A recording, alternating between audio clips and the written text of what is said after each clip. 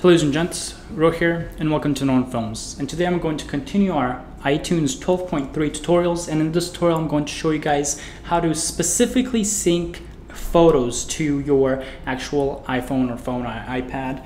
And I made a full detailed tutorial previously on how to sync your entire phone and additional items, going through individual tabs and stuff.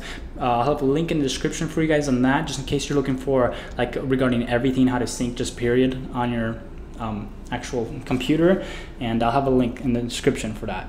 Let's go ahead and open up iTunes here, and just 12.3 iTunes, just show you guys I am running on the actual latest version right here, 12.3.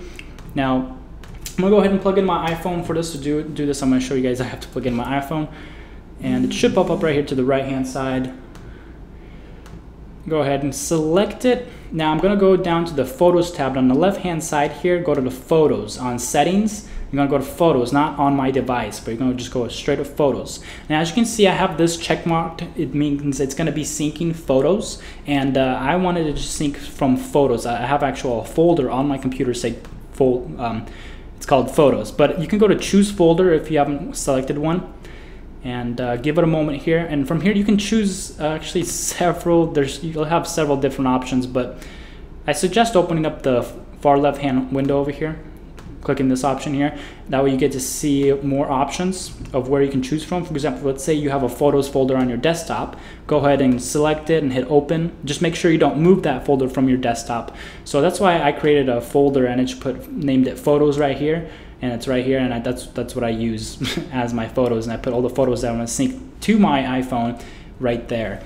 Now, if you're looking forward to import photos from your actual iPhone, go ahead and open up the Photos app. You should have that now if you're running on the latest version of Mac, but you can also import photos from your iPhone to your computer from there as well. But that's the basics of how to sync photos on your computer to your iPhone, and you'll be able to find those as well under a different library, of course.